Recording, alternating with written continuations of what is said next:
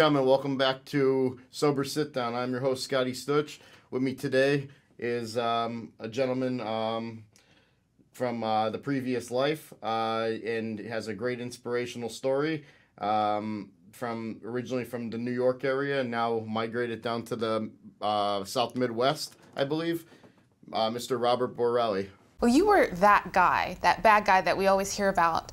You know, when we watch TV shows like The Sopranos or the movie The Godfather, where you were almost ruthless. And in your book you wrote, shooting your friend in the head because he thought he was stealing from you was normal.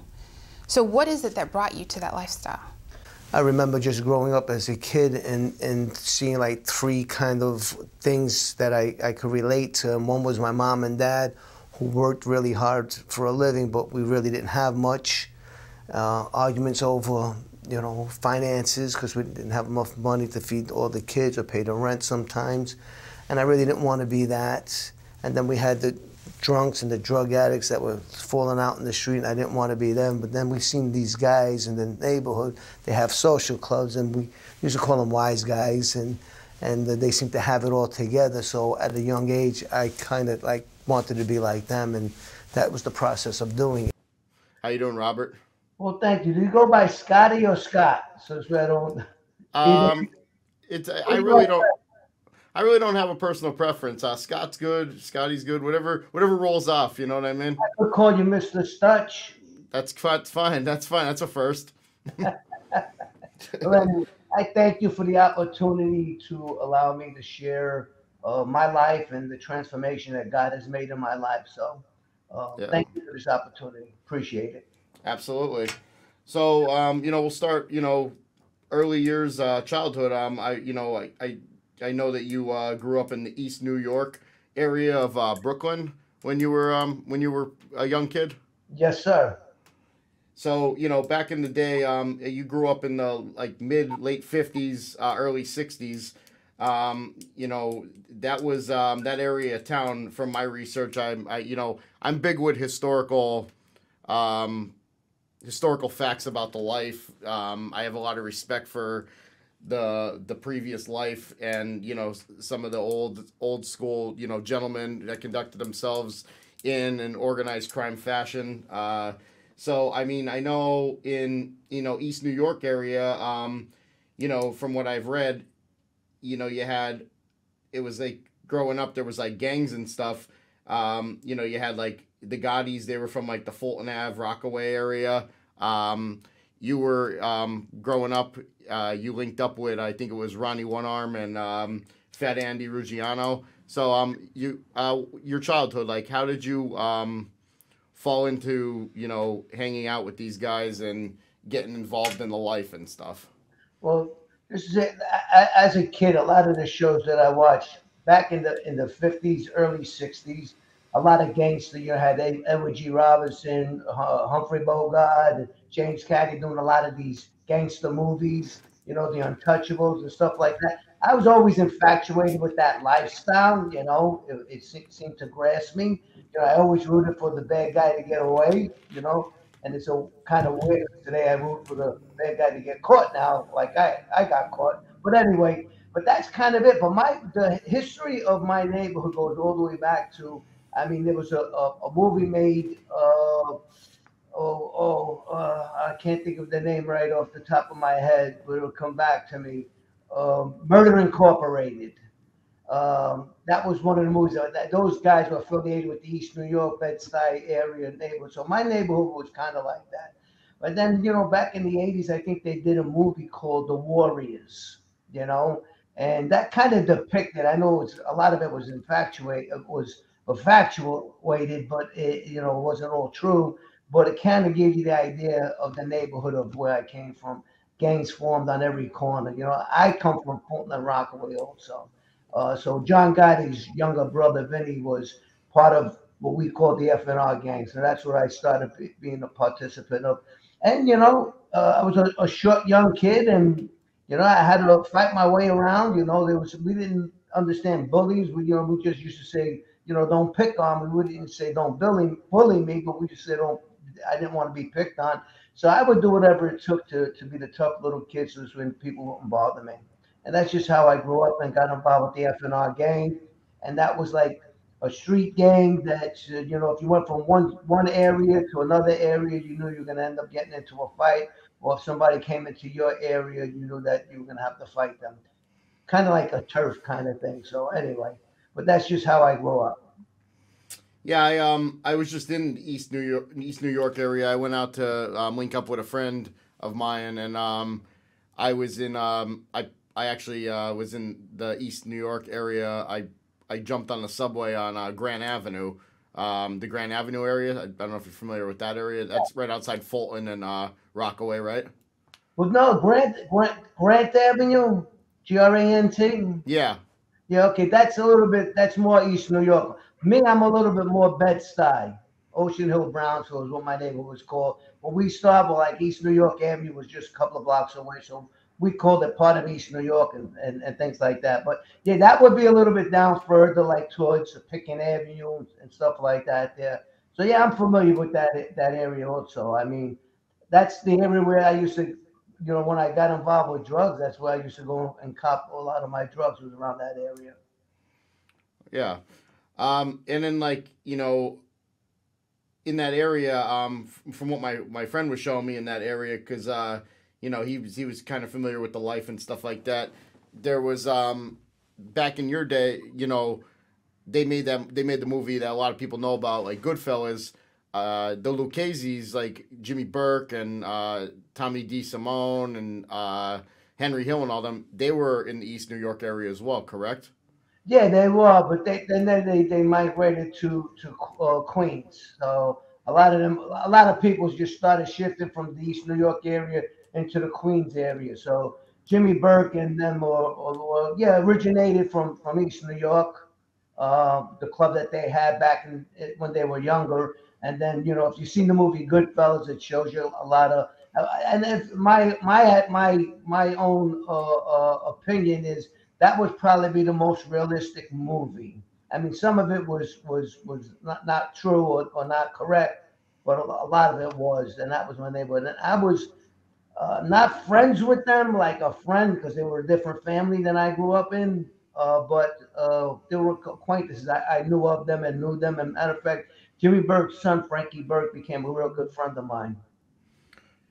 Yeah, you were saying like growing up, you guys were in your younger years. You were you rolled with the gang, Fulton Ave Rockaway boys. They you were good friends. That was linked with like a lot of the historic mob figures that now today a lot of people talk about that.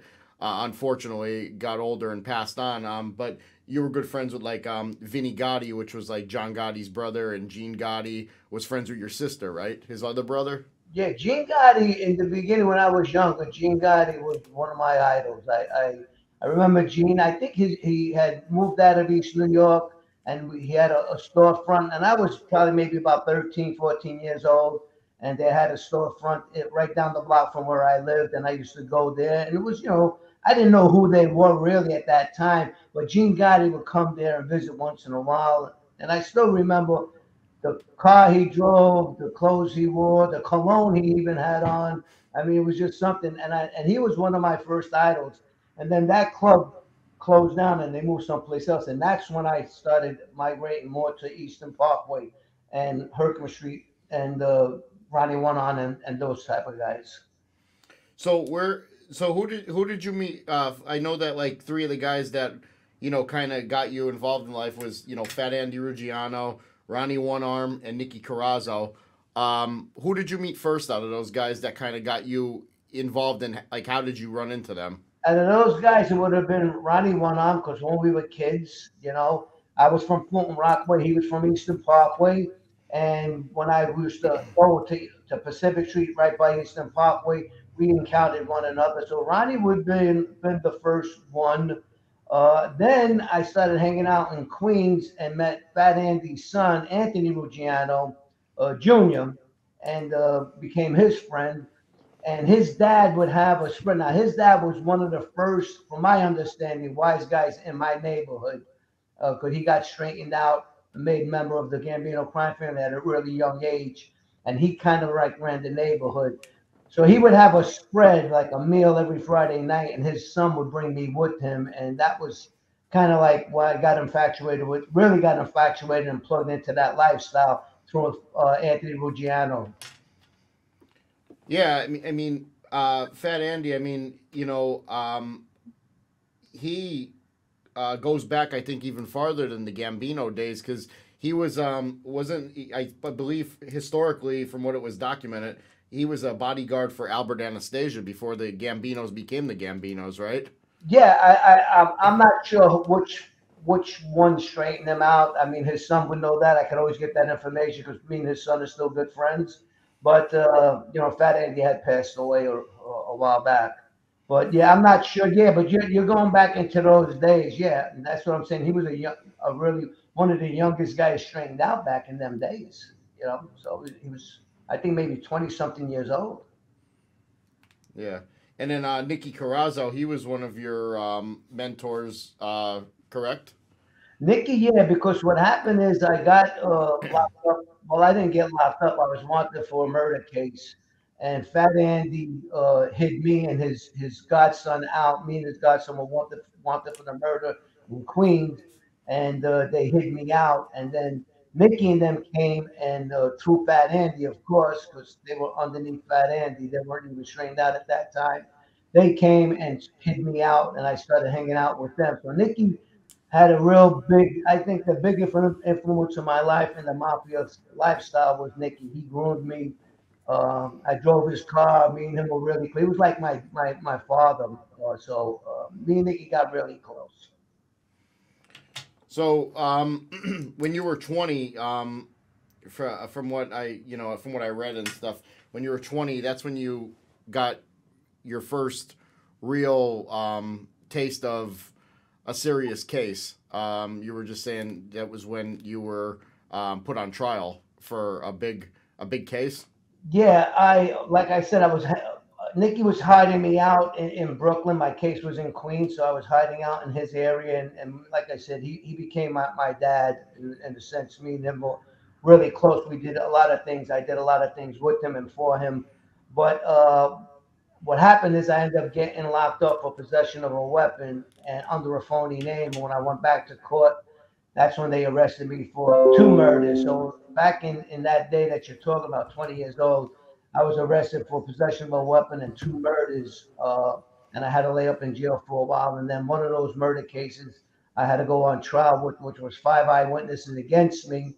And I was offered a lot of pleas. I wouldn't take the plea deal. And but like after that trial, I think that's when I started really getting a big reputation, and Nikki would parade me around as the up and coming star in the Gambino Crime Family, and really went to my head, to be honest with you.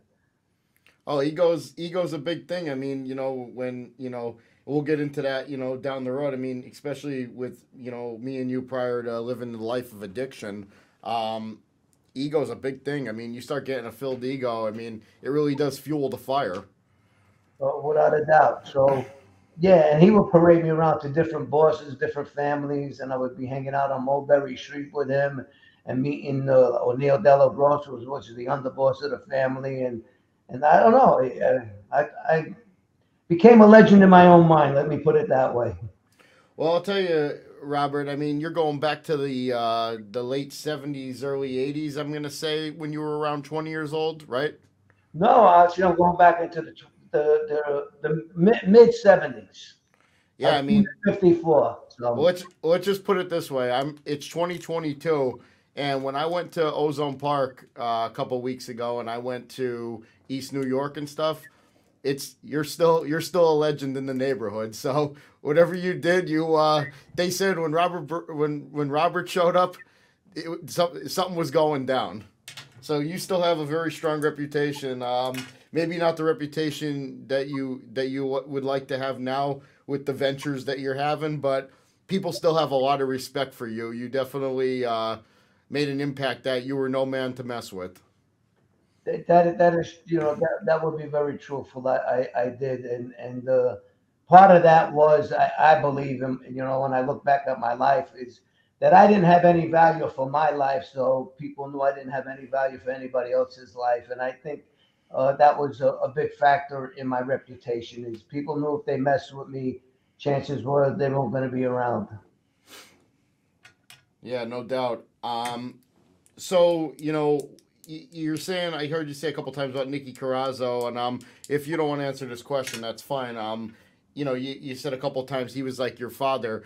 Was your father still in your life in your 20s, or? Yeah, my father was always there, but the thing was that my father was there, but not there. If that makes any sense, I didn't have a great connection with my dad. Was he involved in the life, or was he out? No, no. My mom, dad were legitimate people, worked hard for their life. That's kind of like when I share a lot of my testimony, I explain three types of people who influenced my life or people who had an impact on my life in one way or another. And my mom and dad, loving people, but their struggles having ends meet. So at an early age, I didn't want to be like my mom and dad, having those struggles, trying to support a family, pay rent, put food on the table. A lot of those arguments in my home would be over finances, so I didn't want to be that. And then, when you go back into the 60s, we had the Vietnam War. A lot of my older friends were coming back there, and they were all messed up with either drugs or drinking, and I didn't want to be like them. And then you had the guys that were outside that club that I mentioned, and those were the guys that looked like they had it all together, nice clothes, had everything that I would want for myself if I got older. Not knowing the lifestyle itself at that point in time, but just wanted to be like them, and I gravitated towards that.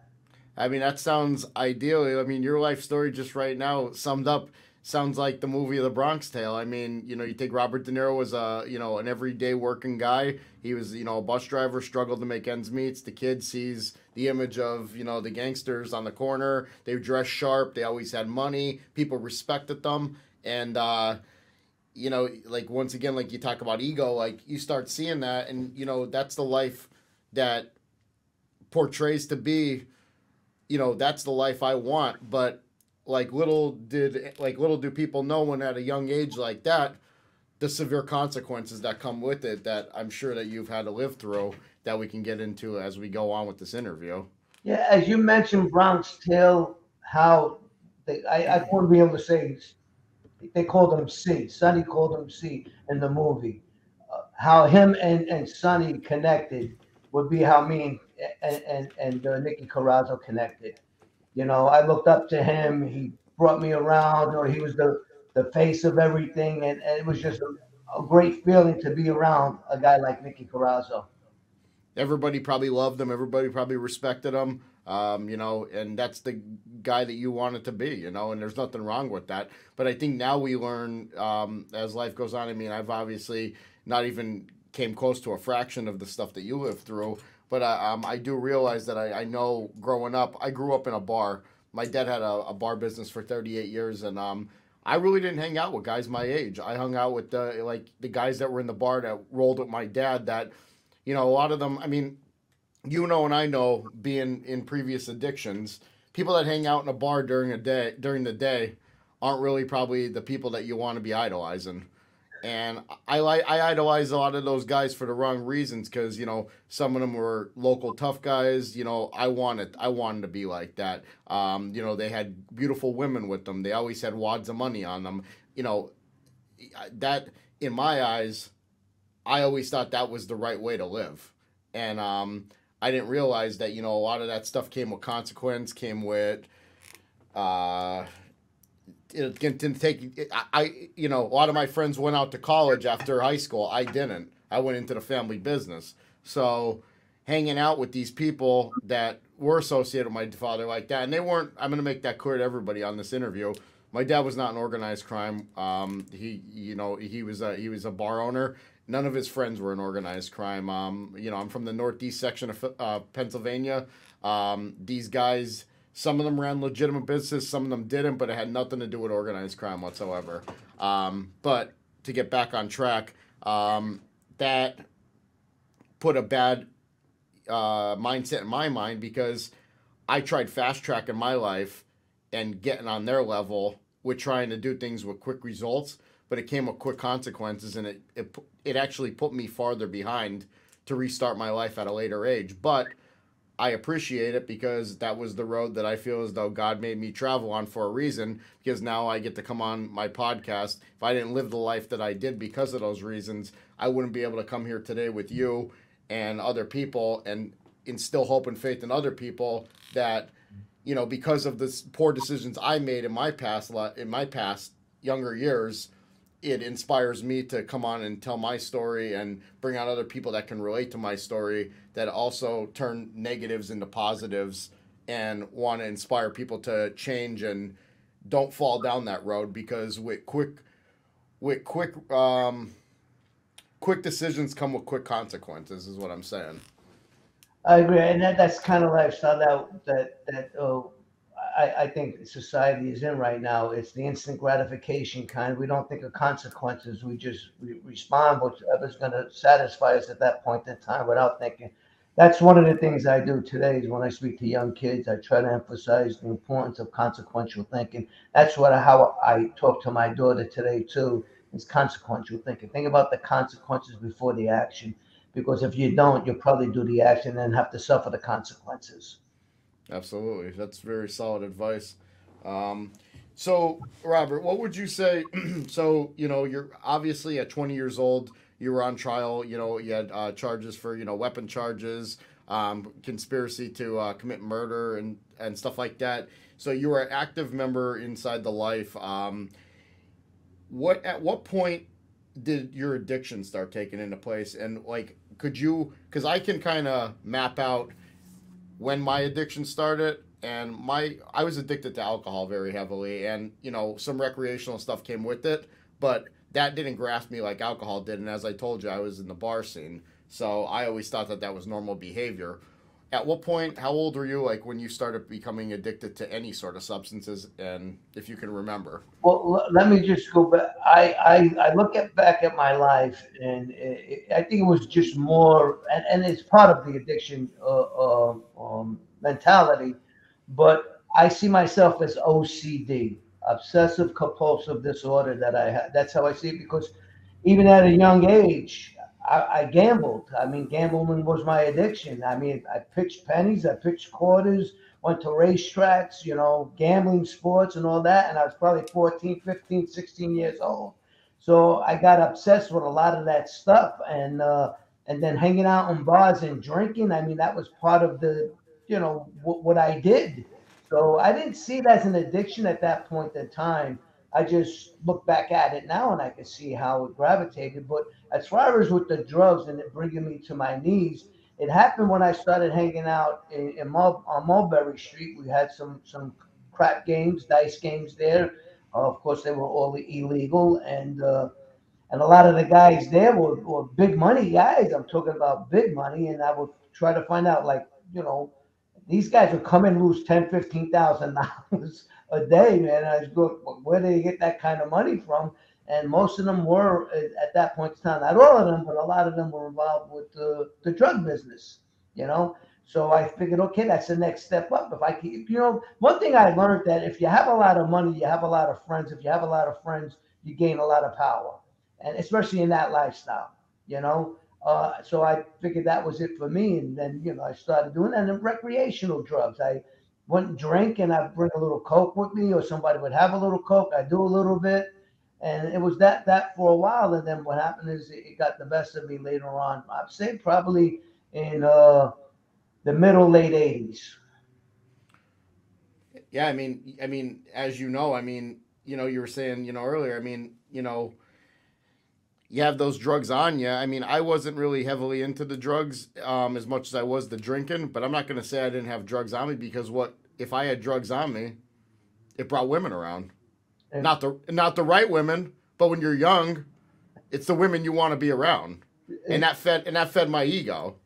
exactly, exactly. Uh, I definitely don't want to bash anybody, but basically, we paid in a way that we were paying for sex, by providing drugs and stuff like that for people to sway, the young girls at that point in time. I mean, that's how my life was anyway, you know.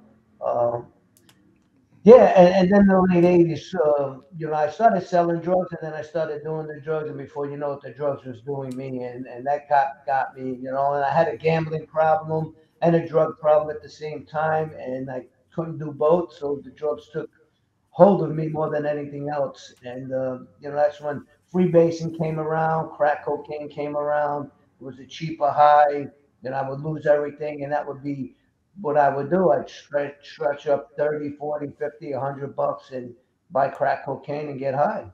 How old were you at that point, or roughly? I was in my probably late 30s. So at this point, are you still an active member with the crime families? Because they stay traditionally, but I think that tradition. I mean, as you know, traditions. If you look at the timeline of the mob and organized crime, the traditions have deteriorated through decade after decade after decade. But at this point, you're in your 30s. If you're still associated in the life, traditionally they say the mafia, they frowned on any drug dealing or any drug use. Were you still active in the life at this point with the Gambinos and stuff that when you were heavily in addict? That's what kind of separated me a lot. I mean, the drugs took. I was a different type. I wasn't a guy that could get high and then go around people. If I got high for weeks out of a time, sometimes months out of a time, sometimes 6, 8 months out of a time. And the last time from 1976 to 1977, I was high every day. So that separated me. Nicky couldn't get involved with me. Nicky got straightened out. I was still around him at that point, at some point in time, doing a little drugs, but not really getting addicted to it. And then before you know it, when the drugs came in, I'd run away from everybody. I'd go to a hotel room and stay there for a couple of weeks, as much as the money that I had with me I could afford, and get high, and the girls and the party scene. But I ran and hid away. I became very paranoid too with the drugs. I didn't want to be around a lot of people. So the people that were around you that were at one time, guys that you idolized, and the people that were in the life with you and stuff like that, they obviously knew that you had a drug problem. Without a doubt. Yeah, people would start staying away from me, and like I said, in that lifestyle, I didn't blame them. I was. Hey, listen, I was an embarrassment to the mob. I was an embarrassment to my family. I was an embarrassment to myself. I lost all self-respect. I came to the point where I'm Robert the Crackhead. I'm probably going to die Robert the Crackhead. I didn't see no future for me anymore. And that's just it. I didn't start actively getting. I was able to keep it together for a couple of years, but I didn't start getting active into addiction until probably I'd say like my early 20s. When I was a teenager, I was an athlete. I was big into fitness. I was a boxer. I was into fixing up cars and hanging out with girls, and I had my stuff together. It was when I started drinking and started getting into the club scene. I mean, as you know, when I was in my early 20s and you were in your early 20s, you probably lived through the disco era, Yeah. especially in New York City.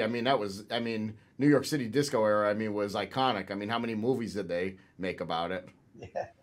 Yeah. Yeah, that was a big thing for me.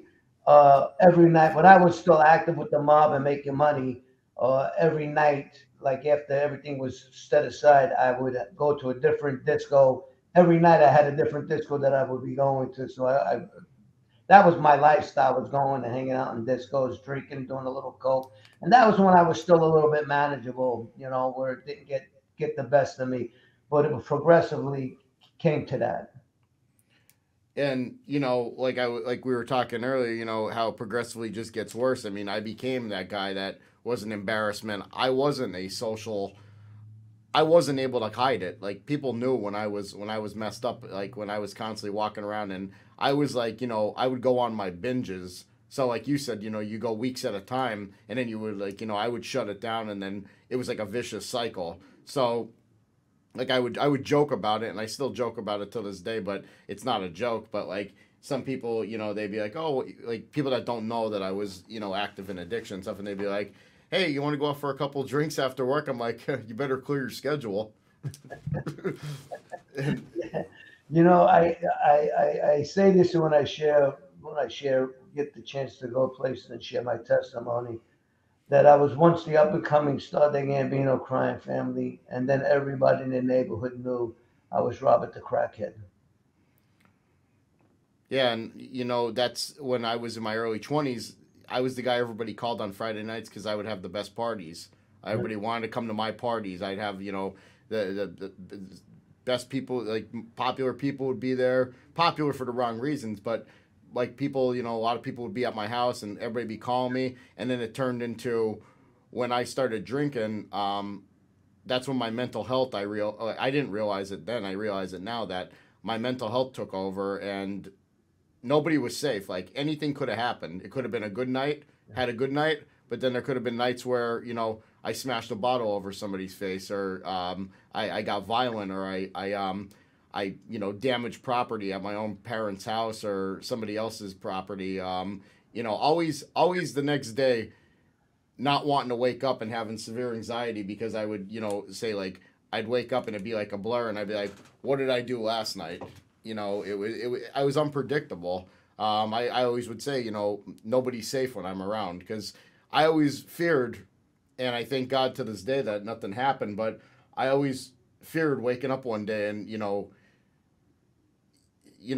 hearing that I killed somebody, you know, I might have drove a car, not in the right state of mind. I hit somebody walking, or, you know, hitting somebody with an object, or, you know, beating somebody up and doing something that put them into the hospital. You know, that was always like a big fear of mine. And I would get anxiety from it. And then I would start using it again the next day, just to take my mind off of it. Yeah. So I always say to a lot of people I try and sponsor now is, you know, it's not hard to go to a meeting and listen to other people's stories and share.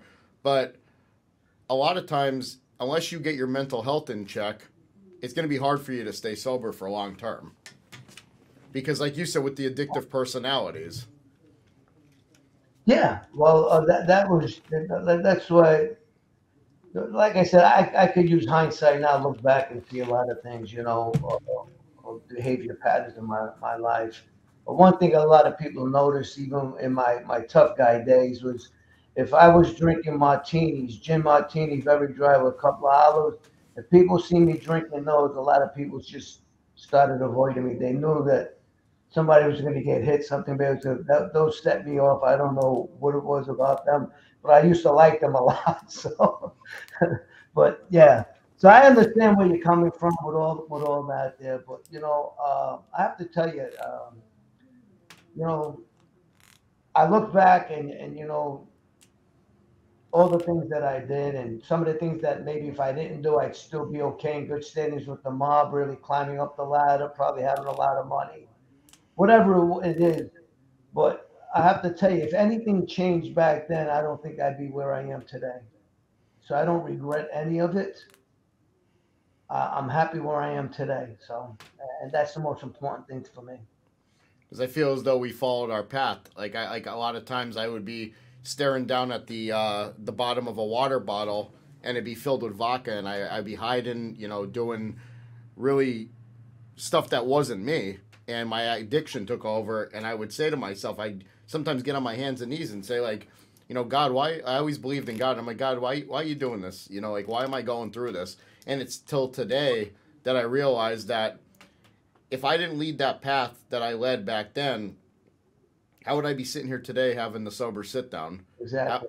How would I be a messenger to explain to other people? And, you know, as far as the sober sit down is concerned, like, and as far as sobriety is concerned, I think society has a big misconception is like, well, why are you out there promoting sobriety? Like, do you look at other people that, you know, drink or do this as bad people? No, I do not. Anybody that can conduct themselves that it doesn't alter their life in a negative way. You can have a couple drinks and go home at the end of the night. Congratulations. I can sit there and have a conversation with somebody that can keep themselves in check and have 2 drinks at dinner. That doesn't bother me. That doesn't affect me.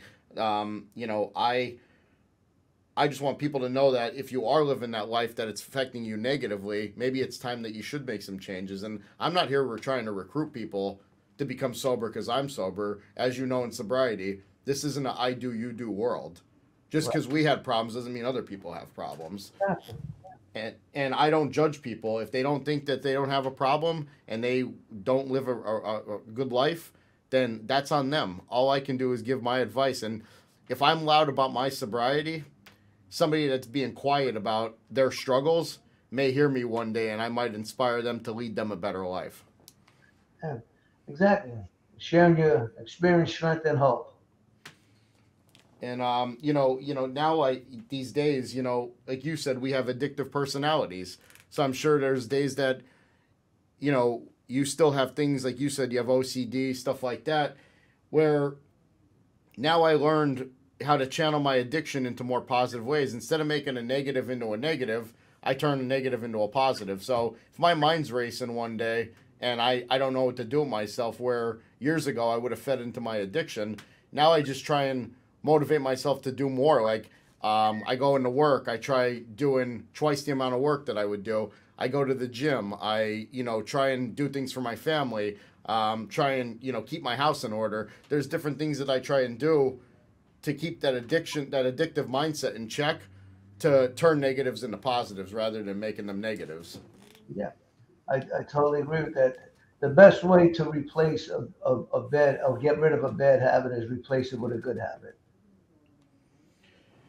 So, so Robert, you're in your 30s, and you're active in addiction. You're going through a lot. You're violence. You know, uh, Taking yourself down probably the worst path that you could possibly be at that point. What was the point that the line was drawn and your life changed for the better?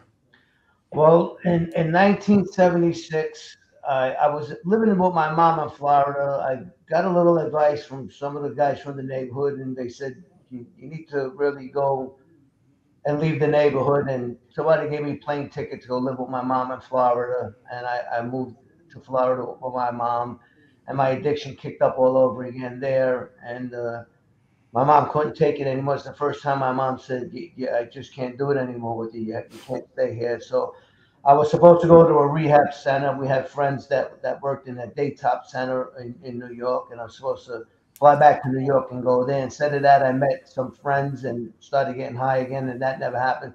Long story short, 1976, I was living on the streets, completely homeless. I didn't have a place of my own to live. I mean, I wasn't sleeping in the streets unless I passed out, and that did happen sometimes. But I would go from crack house or one friend's house to another friend's house. I didn't have my own. 1993, my daughter was born, so I'm going to go back that a little bit, and I really thought that was going to help me have more responsibility and take care of myself. But I walked out of her life when she was only 7 weeks old, just to get high again, and that led me to 1996 being homeless. In '95, when I was living with my mom in Florida, Nikki and them came to Florida, gave me some stuff to do in Florida. And later on, I found out that somebody was working for the government that was friends of ours, undercover. And a case happened there for a RICO case. And I was wanted for a drug case in New York at the same time.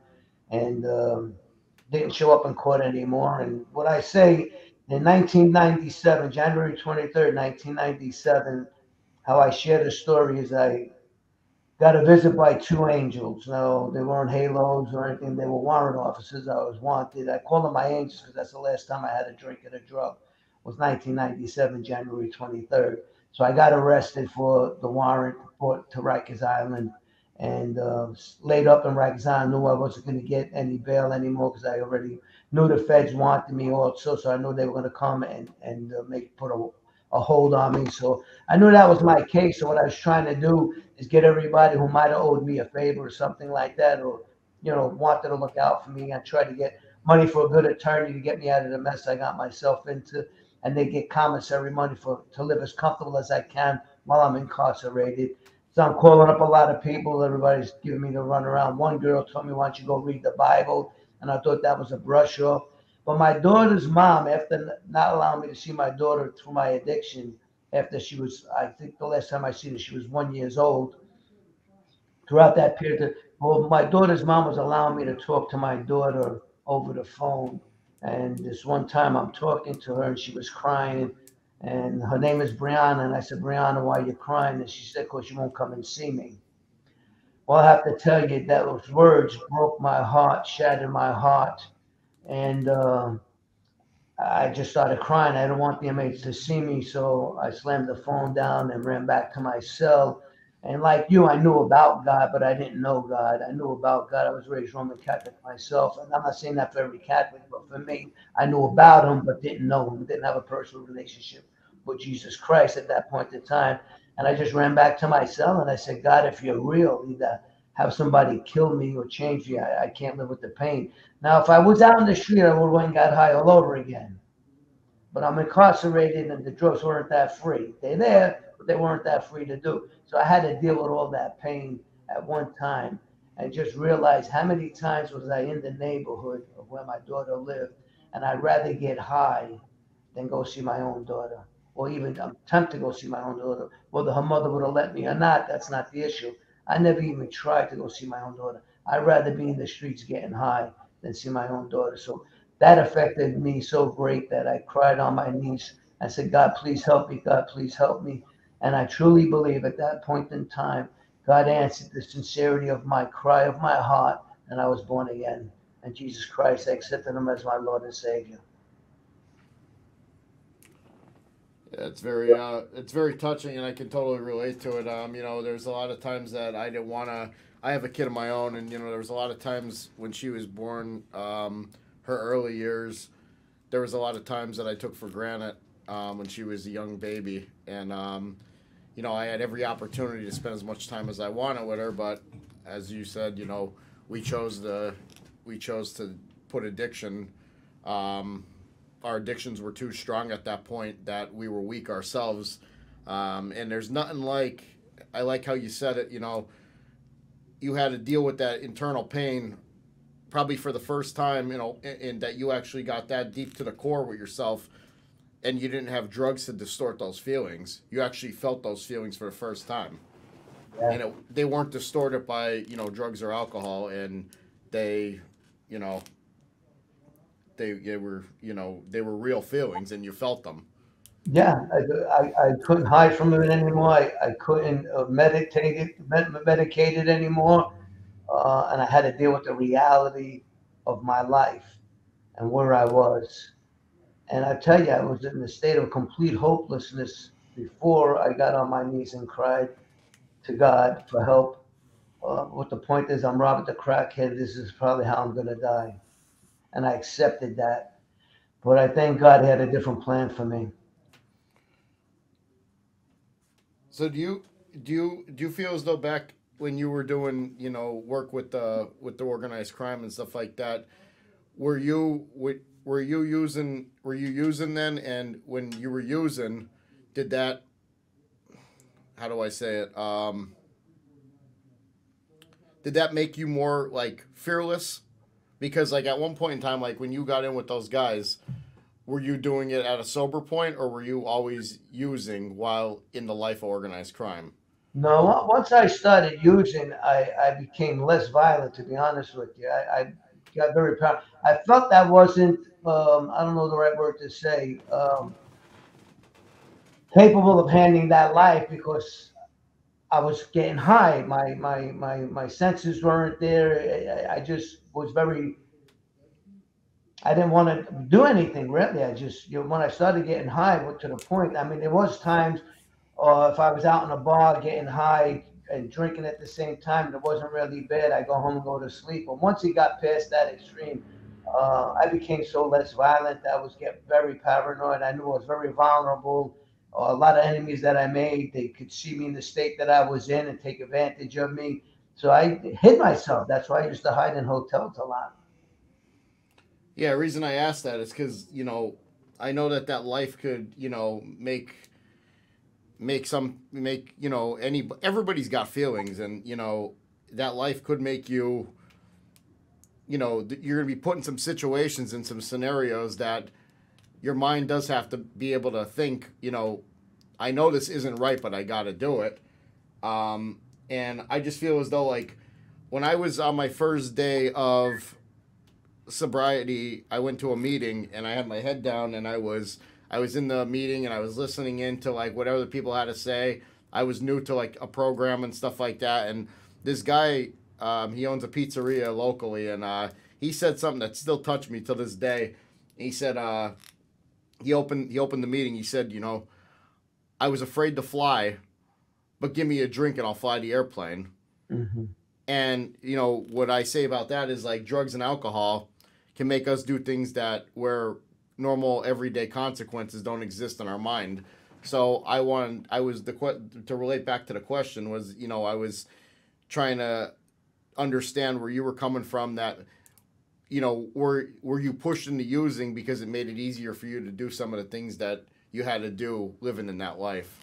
I truly believe today my using was running away from who I was. I was just a bad-tempered, vicious, violent person. Drinking did bring on some of that false bravado, to be honest with you. Well, like when I had those martinis, I was ready to tackle the world, you know. But once the drug came into my life, I think more and more what I was trying to do was run away from myself.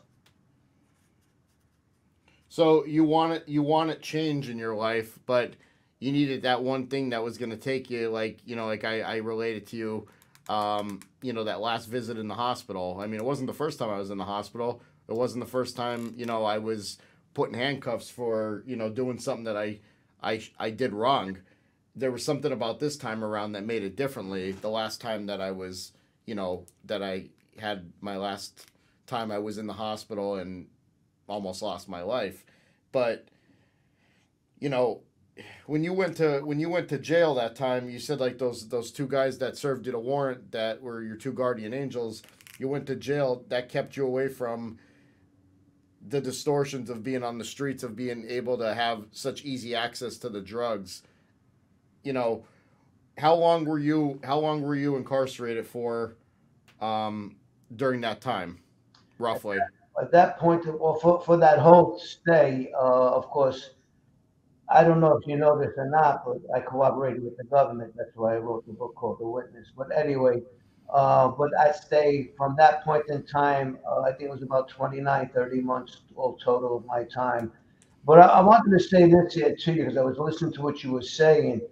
I've been in and out of prisons a lot of times. I've been in and out of rehabs a lot of times. Uh, I think the difference between this time and all those other times is the only thing I really wanted to change was the consequences, not the lifestyle.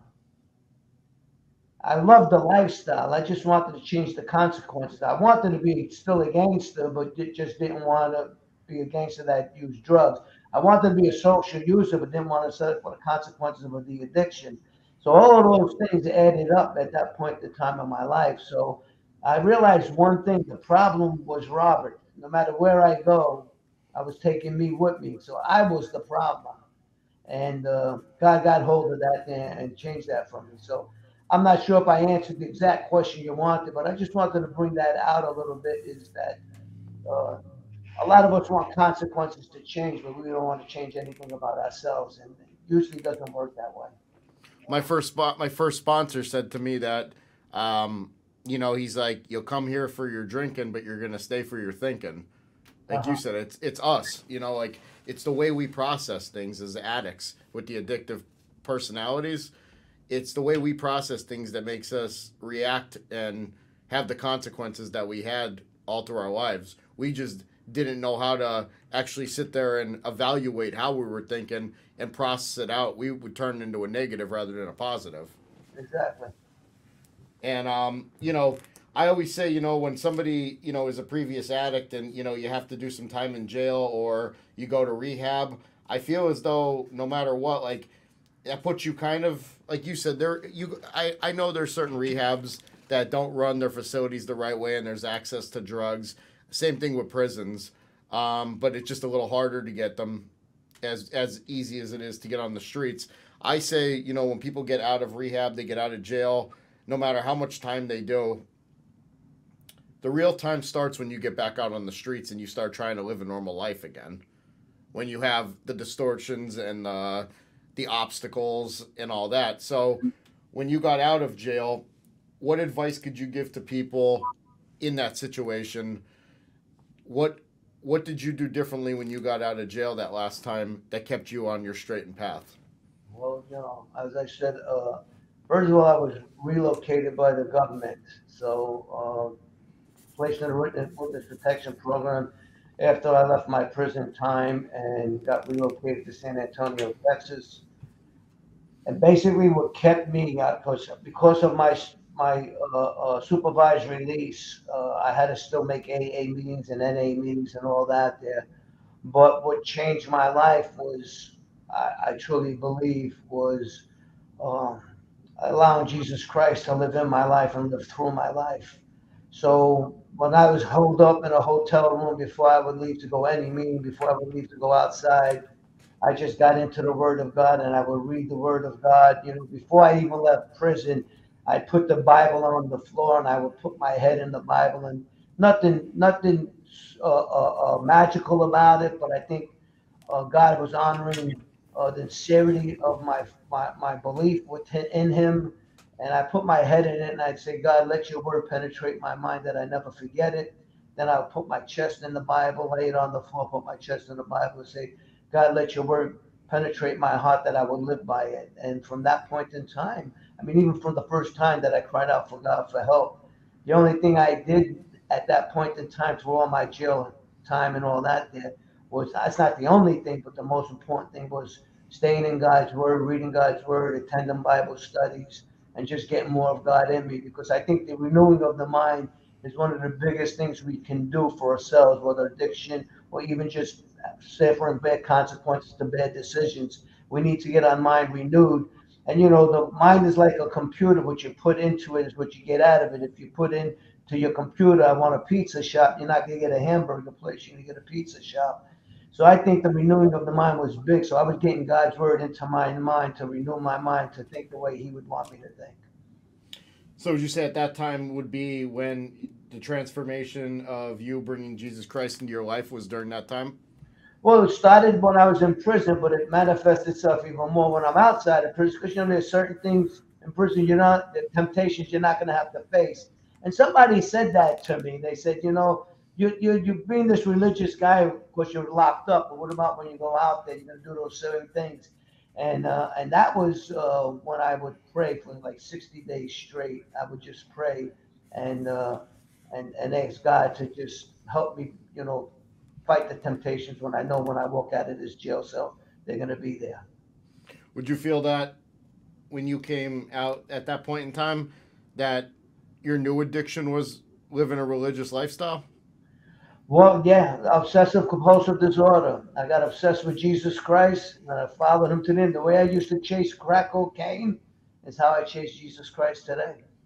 Once again, it's taking, the addictive mindset and not giving a negative result. You do it in a positive way. Now, your new addiction's a positive addiction.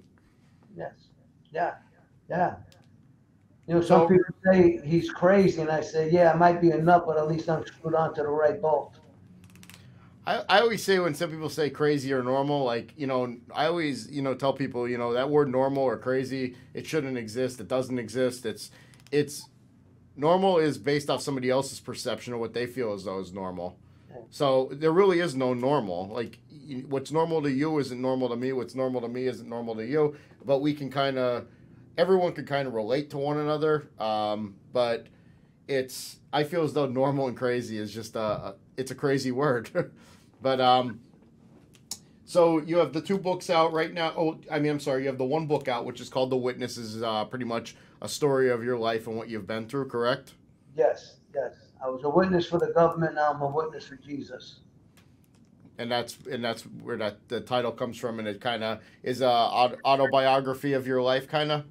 It's kind of an autobiography. Of course, we had to put it nonfiction. Of course, you know, some things we had to change, and then some events there was a time in between, so we had to fill it in with something. So yeah, so I would say it's based on my life stories, based I guess based on a true to life story. And for those people that are watching, make sure when you guys are done watching our segment, below in the description will be a link for you to check out Robert's books called The Witness. Now, Robert, before we went on today, me and you were talking. You said you have another project coming up, that you're in the works of another book coming out. Yeah, we're working on it as we talk. We're working on. It's going to be called The Transformed Gangster. The first book is showing the life that I lived and how God has changed my life. But now I want to bring more into action how it's never too late for anybody. It's never too late for a new beginning for anybody, and how God, through Jesus Christ, His Son, the sacrifice He made on the cross on my behalf, on our behalf, on the world's behalf, uh, how He could transform someone's life from where I was to where I am today. Yeah, that's very inspirational. I mean, that's kind of, what I'm trying to instill here on this platform. Like, a lot of people still don't get it. I like, the sober sit down. I battled addiction, doing certain things that I shouldn't have probably did in my lifetime.